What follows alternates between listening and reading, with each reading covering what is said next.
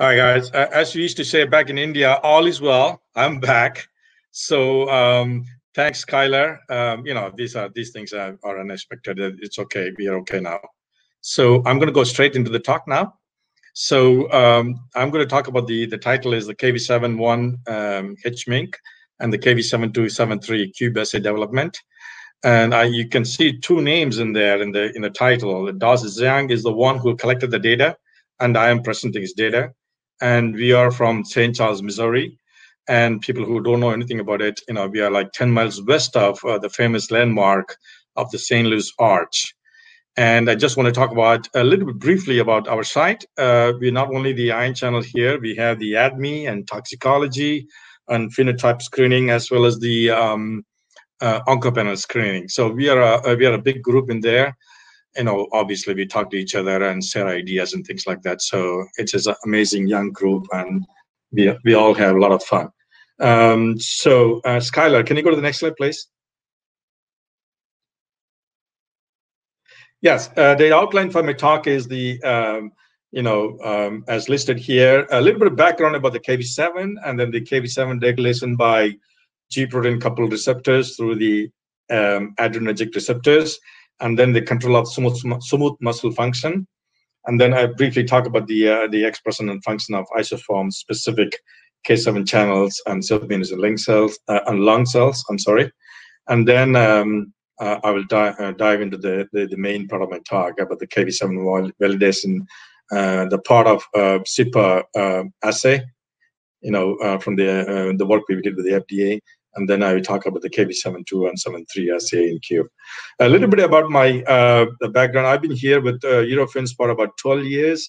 And before that, I've been 10 years in pharma. So I am very intricately linked to the development of high throughput screening. So I know how the things are developing, how better it is getting for the KV7 channel in this case. So that's what I will be talking about more in detail. So Skylar, next slide, please.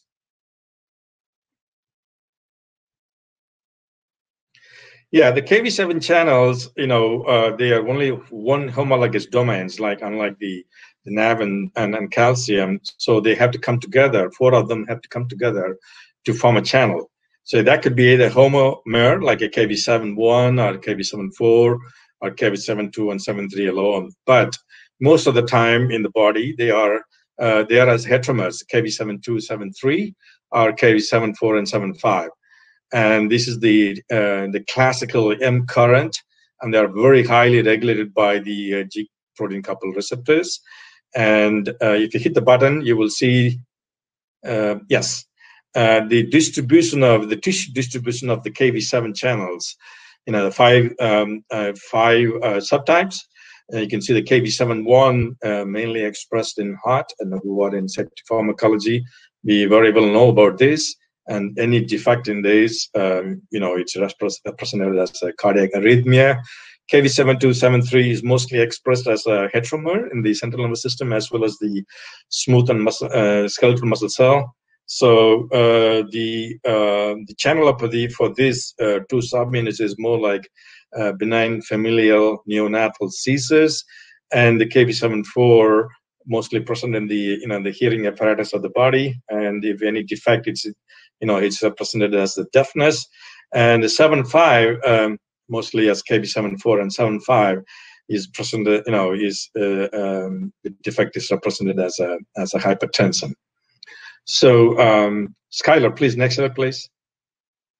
So I'm going to briefly remind the audience about the KV7 role in regulating the contractile state of the smooth muscle. If you can see, there are 2 panels, the top panel and the bottom panel. The bottom panel says about the normal stage of the blood vessel, and on the left-hand side is when the KV7 channels are active, and the right-hand side is the KV7 channels are inactive. Let me go through briefly in this on the top panel. When the beta adrenergic receptor is active, it activates the KV7 channels, and the potassium ions flow out of the intracellular milieu into the external solutions. That means removing positive charge. That means bringing more.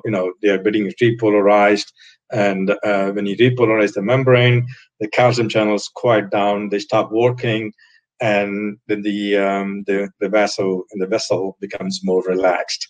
On the other hand, if you look at the alpha adrenergic receptor, they work through the protein kinase C mechanism, which inhibits the potassium Kv7 channels. So when the Kv7 channels are inhibited, the repolarization is stopped, and it becomes more, the membrane becomes more depolarized, and the calcium channels become more active, and then the calcium flows in, activates the sarcoplasmic endoplasmic reticulum, calcium reservoir, and that triggers the contraction, and that's what you see on the right hand side, the vessel being contracted. So these are the critical mechanism of Kv7 role in regulating the contractile state of the smooth muscle. With this in mind, I want to go to the next slide.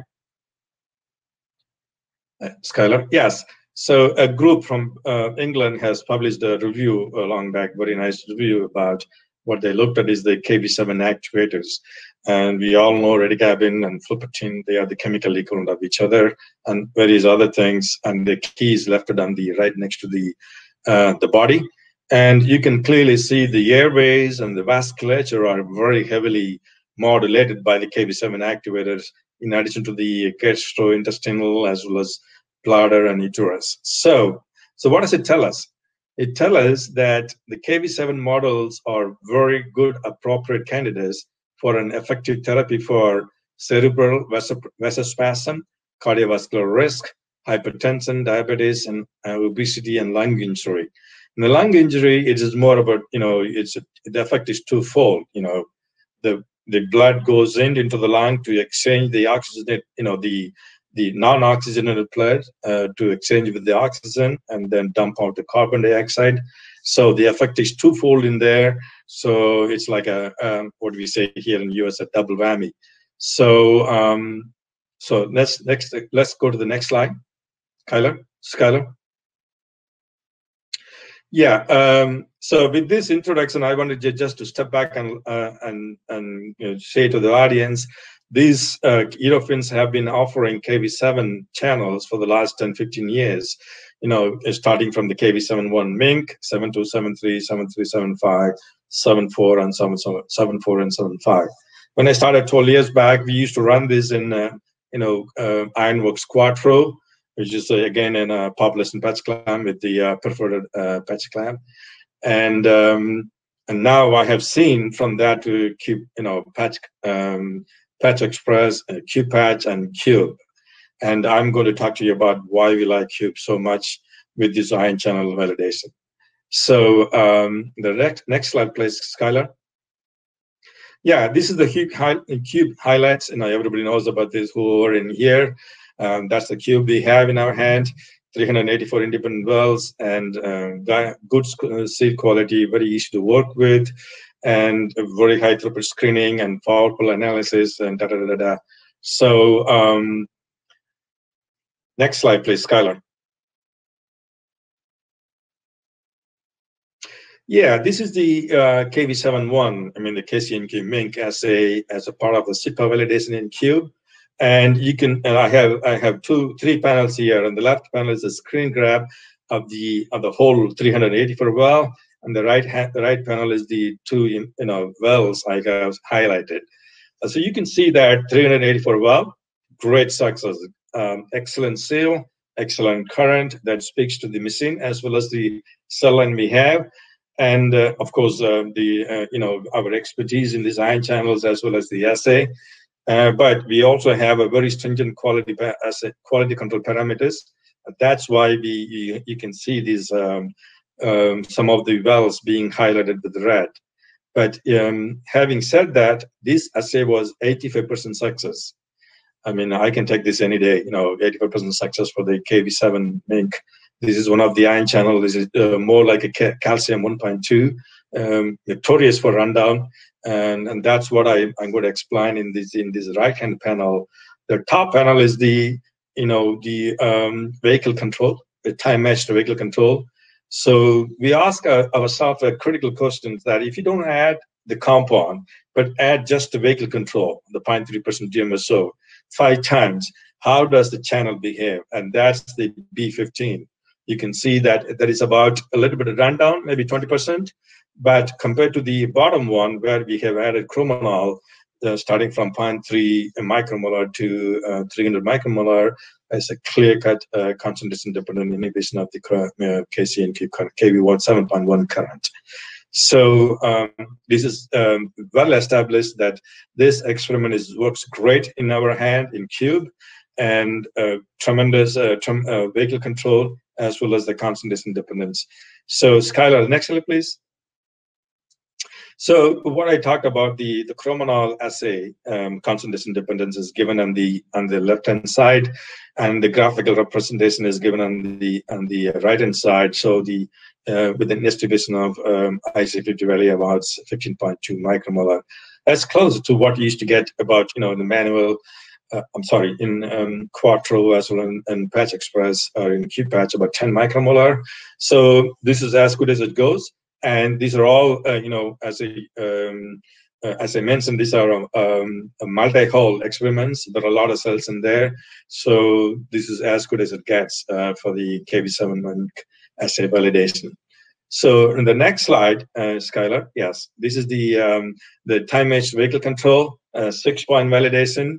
I just want to point out that 6-point validation for a Kv7.1 15 years back, when somebody says, you will be laughing at them, but here he goes. In Qube, and as well as with our good cell, we have this assay in control. We have about 20% rundown, maybe 22, 25. That's great. We have, and the time-matched vehicle control gives a very good understanding of your IC50. Any rundown in the current will have an amplification of your IC50. So we take pride in communicating to our customers that our quality control of time-matched vehicle control is very good, and they can trust the IC50 values. So Skylar, please, next slide, please. Yeah, here I'm switching gears and talking to you about the Kv7.273. Unlike other Kv7 families, Kv7.1 does not get activated by the edigabine or flupatin. Only the other 4 subunits get activated. So we haven't even tried about the Kv7.1 because it's in the literature, very well established. So we wanted to talk about the Kv7.273 here, and we wanted to validate this starting with the agonist, obviously with the redigabine. So on the right-hand side, you can see the time-matched vehicle control, and this is being held at minus, I think it's a minus 30 millivolt activation test pulse. And the current amplitude coming from the whole cell is about, on a multi-hole assay is about 1 nm. And then when we start adding the redigabine, you can see the bottom blue one is the vehicle control. As we sequentially add to this particular well, the same well, different, increasing concentration of redigabine, you can see clear-cut increase in the Kv7.273 current. Amazing run. So in the next slide, I'm going to show you the representation, Skylar. Yeah, this is the time course of the same wells, but the redigabine exposed as well as the time-matched vehicle. You can see the time-matched vehicle very stable. On the other hand, even you add the redigabine with increasing concentrations by about 10 micromolar, it reaches the steady state, and then it hangs around there. So this is the way to convince us, as well as to the rest of the customers that we have a solid assay of the agonist assay. The next slide, please, Skylar. So we plotted out the data from 2 different experiments. So in the left-hand panel, the EC50, EC50 about 0.86 micromolar. This is the same as what you used to get for manual patch clamp, 800 nanomolar. It is unbelievable, what you get here with this Qube. And in the next experiment is 1.3 micromolar. And then one thing I want to talk about briefly about is, we not only do the Z factor for each assay per day, as you say, but we run this Z factor over the the time over the days we run for the last few weeks, months, and years. So we have to keep an eye on it, how the assay is performing in our hands over the course of the time period. So we have a better control on things, not for a particular day, but for the whole the history of the runs, and we know what's going on. So the next slide, Skylar. So here I'm switching gear to explain the antagonistic assay for the Kv7-7-3. There are no specific inhibitors for these Kv7 families, Kv7 families, and so you gotta use linapyridine and as well as the XE9 and 1. So in this in this slide, I'm explaining the effect of linapyridine. Obviously, we are talking about the left-hand panel. The vehicle control is the top blue curve, and then with the increasing concentration of linapyridine, the current gets inhibited and then comes all the way to back to the zero. Compared to that, the time-based vehicle control, the sequential addition of 6 vehicle control, we do see about 20% current run down. And the next slide, please, Skylar. Yeah, this is the long-term time course of the same experiments I showed in the previous slide. See the linapyridine, you can see a stable baseline, 3 additions. That's what we do, 3 additions to establish a baseline, and then 2 additions of each concentration, and you can see a clear-cut concentration-dependent increase in inhibition, almost reaching the 0% inhibition, compared to the time-based vehicle control, where there is about 20% rundown. So Skylar, please, next slide, please. So this is the graphical representation of the previous slide, and the IC50 is about 60 micromolar. And people who are very familiar with this kind of assay, that we know that we are testing at 20 millivolt, not at minus 30 millivolt. We tested for the agonist current, and we have the IC50 is a little bit high in our hand, and we know that. Why? Because this linapyridine and the XE9 and 1 is very highly state dependent. I don't want to go in more details, but the state dependent will increase the potency of it, and that's what I'm going to talk about in the next slides. Skylar, next slide, please. So far I talked about the Kv7-1 and 7-7-3 with a test pulse of 1 second. Here we are showing the data for a 5-second test pulse. This is only possible in manual branch clamp, not in any other high throughput platform. Only in Qube, you can see such a clear cut, 5-second test pulse holding a steady state. The green bar at the end, that's where we measure the current of the steady state current. And the blue trace at the bottom is the linapyridine at about 3 or 10 micromolar. I'm not clear which concentration I'm showing here. And it shows much more severe, much more inhibition than I have shown in the 1-second test pulse. So that's what it is state dependent. So Skylar, I'm going to, yes, thank you. So here I have shown the 2 examples of linapyridine as well as the XE9 and 1. As I explained earlier, we add 3 additions of vehicle control to establish that the baseline is stable. And then in the linapyridine, we added 3 micromolar. And you can see it is slow, and it reached steady state about after 10 minutes. It may even go more than 10 minutes. But you always have to find out, in the interest of efficacy and time and everything else, what point you're going to take to give the best out of the machine as well as the cells. And here we went out with the 10 minutes, and you can see at 10 minutes the linapyridine 3 micromolar blocked about 50% of the current, but the XE9 and 1 micromolar blocked more than 50% of the current. So I didn't want to bore you with all the concentration, but this is more closer to the IC50 concentration, so that these are classic example of state dependent, and you can do that very successfully with the Qube. And the next slide, please, Skylar. Yes, this is the graphical representation of the two experiments I talked about. So now we can see the linapyridine is close to 2.6 micromolar. Man patch is close to about 1 micromolar, and this compound is a little bit sticky too. So you got to take with what you have. So with the multiple hull, you have more cells in there, and 2.6 is as good as it gets. And XE911 on the other hand is a submicromolar, is very good. So why did I explain 3 different assays for Kv7273? The agonist we can do at sub-threshold, at threshold value to test multiple concentration, let's say 6 test concentration.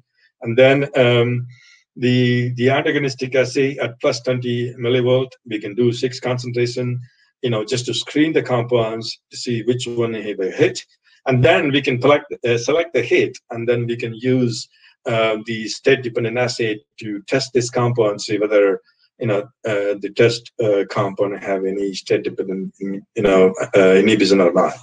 So we are very flexible, and we take pride in talking to customers and understanding their needs, and then suggesting what do they need with the platforms we have. Obviously, we have man-patch clamp, and we have 2 Qube patches, and then Qube. So the next slide, Skylar. So I'm going to acknowledge our team here in St. Charles. Tarsis Young, as I explained earlier, is a scientist who collected all the data. Cassidy Kilpack is the expert in our group on the Qube.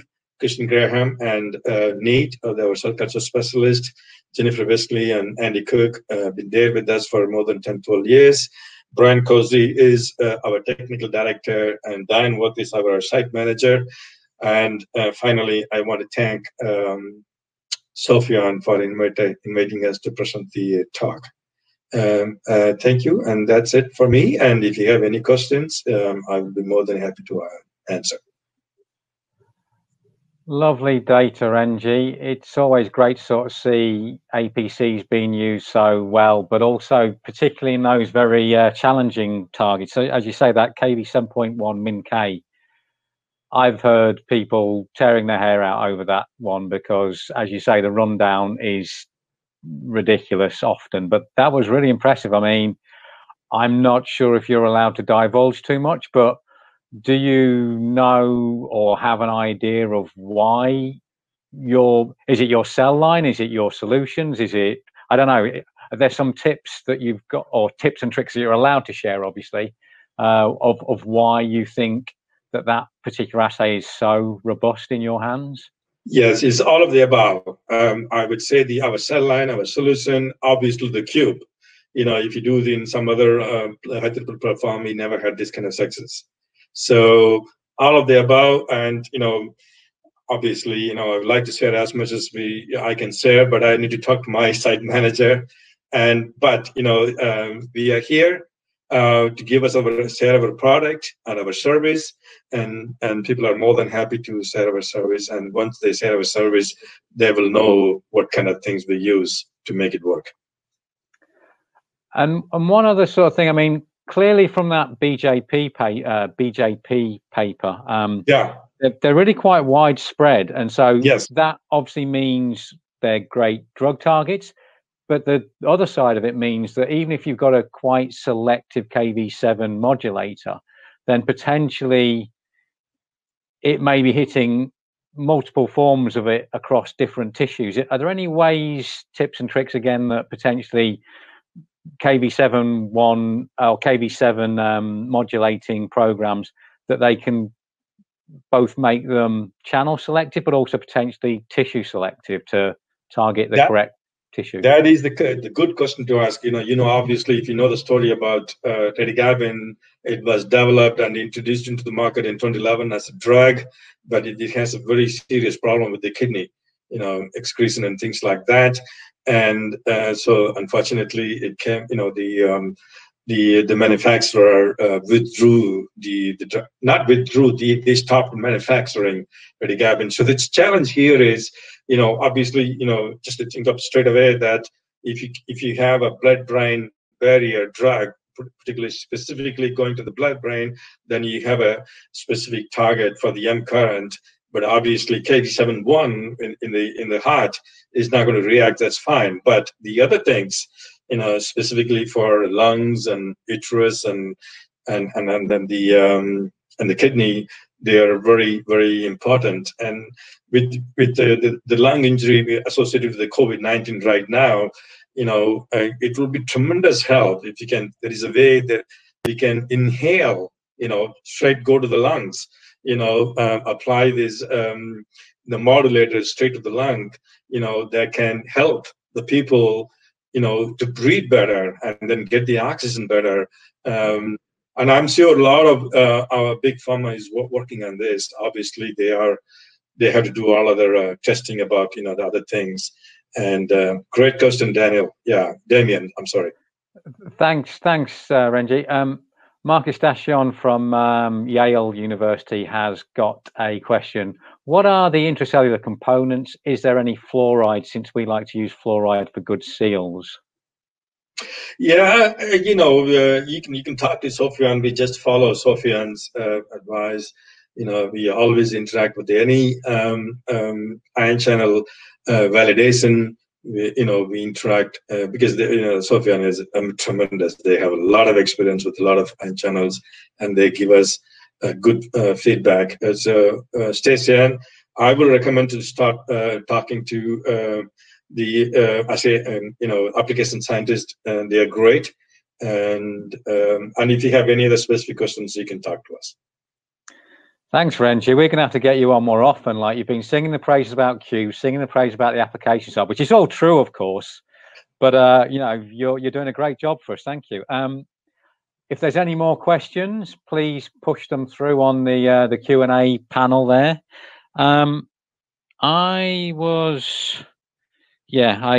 I think you pretty much answered my next one about state dependence, but because that was some really nice work as well. I really like that sort of assay that you had working well in that 7.2, 7.3 cell line. When we were discussing about the 5-second test pulse, we were scared. It's like we're going to waste our time and things like that. But when you look at that, it was like, wow. Exactly that. I mean, sometimes you push these things thinking, this won't work, but I don't know, you clearly could make it work, and it's sufficiently robust that you're getting some nice consistent results from it. I think we'll probably call it a day there. We are obviously running a little bit behind as well, Rengi, but if you are around obviously for the breakout sessions afterwards, I hope and I'm sure that you can potentially sort of interact and have some questions and answer sessions in those breakout sessions.